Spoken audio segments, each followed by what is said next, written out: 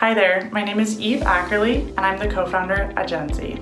Our mission is to become the most trusted and efficient way for busy parents to shop for their kids. So the story of Jenzy actually starts 5,000 miles away in rural China. My co-founder Kellen and I were English teachers in Yunnan province, which is a pretty remote place. None of the clothes or shoes in our town fit us, so we ended up buying a ton of things online. However, they arrived and didn't fit, and Carolyn and I knew that shopping online isn't as easy as it seems. So when Carol and I moved back from China, we jumped into doing market research. Their story is very much about solving the headache of the shopping experience for buying kids shoes. It's always a question of, usually you'll have to take a kid to the store and get their foot measured, and then it's a little bit of a guessing game of what size will work in what brand. So we know that there was a big opportunity to grow with COVID, but the question was how?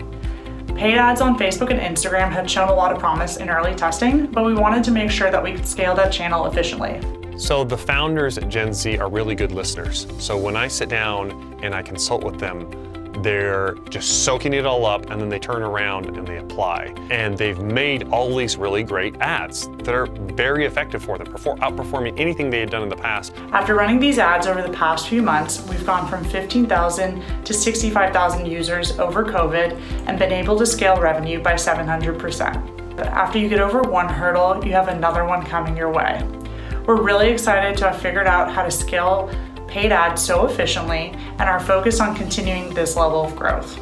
I think Jenzy's gonna do big things. Like, regardless of what happens with them in the contest, they are, again, on a really high growth rocket ship.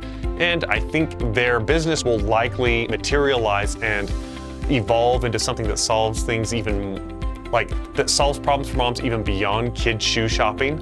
And I think that'll be really cool to see, but for now, they're really doing a great job of taking care of their customers in that area. And I think they're only gonna get better at doing what they are in both the app experience as well as in their marketing.